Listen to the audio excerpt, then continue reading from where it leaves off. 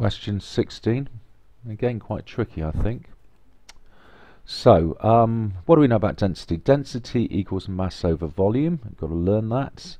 And rearranging, volume is mass over density. So what volumes have we got here? The volume of A is the mass of 140 over the density of 0.7, so we have a volume of 200.